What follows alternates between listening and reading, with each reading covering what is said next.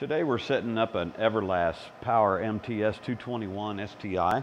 We're setting it up on the MIG function. I want to weld some 14 gauge in an outside corner joint. I have 023 wire on there. I just want to make a real small weld. So we're going to set this up real simple. We're going to default through some menus here. First of all is pre-flow.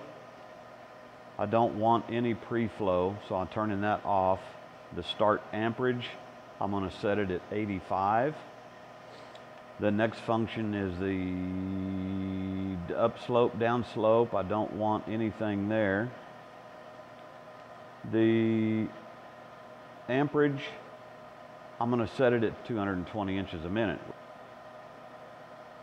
The MIG volts, I'm going to set it at 17.5. The inductance, I'm going to set at 20%. Burn back, I don't want any. Downslope, I don't want any. MIG TIG downslope, MIG post flow, I don't want anything there. So right now we're set up. So I'm 220 inches a minute. It'll read amperage when I get welding. Let's do a sample weld. We're going to try an outside corner joint on some thin 14 gauge. We have just a little bit of gap.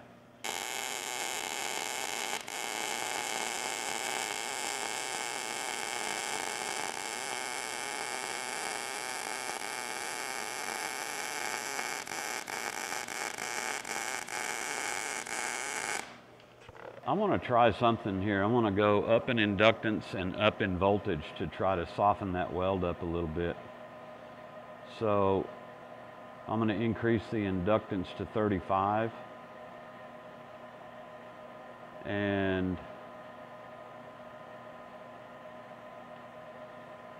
I'm going to go to 18.0 on the volts, drop the wire speed down to 210, try to make this weld a little rounder.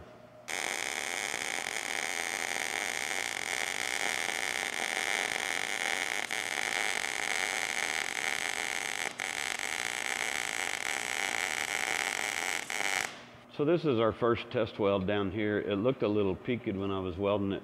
This one seemed to be a little hotter or a little wetter. I thought it was rounding up, but now that I look at them, slight change in the weld pool, essentially the same in penetration. So 023 wire, 14 gauge material, outside corner joint. That'll finish up nicely when we get done. So that's how you set the basic function for MIG welding on the Everlast 221. If you have any other questions, please visit everlastwelders.com.